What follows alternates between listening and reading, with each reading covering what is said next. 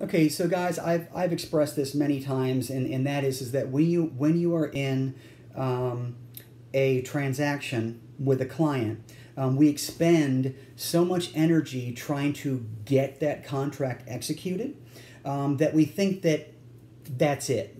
It's over. We don't have to exert any more effort.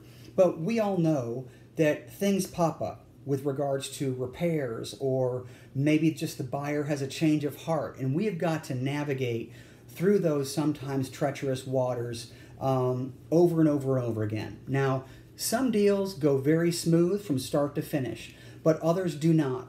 And an expression that I've used over and over and over again is, once that contract is executed, whether or not you represent the seller or the buyer, it is your sole job from that point forward to close the deal.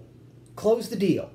Not at whatever costs. And I clearly want you to remember to color within the lines, and those lines being the mandates that Trek has for us and following the rules.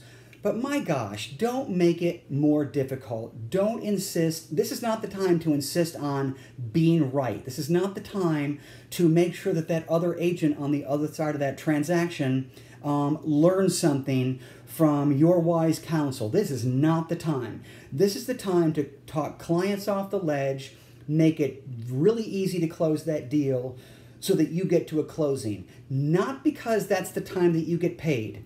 It is because that if that deal is executed, then it is a foregone conclusion that you did your job in uniting a willing seller with a willing buyer. And so theoretically, there should not be anything that gets in the way of that deal closing. But we all know that between day 1 and day 30, there's plenty of stuff we have to deal with.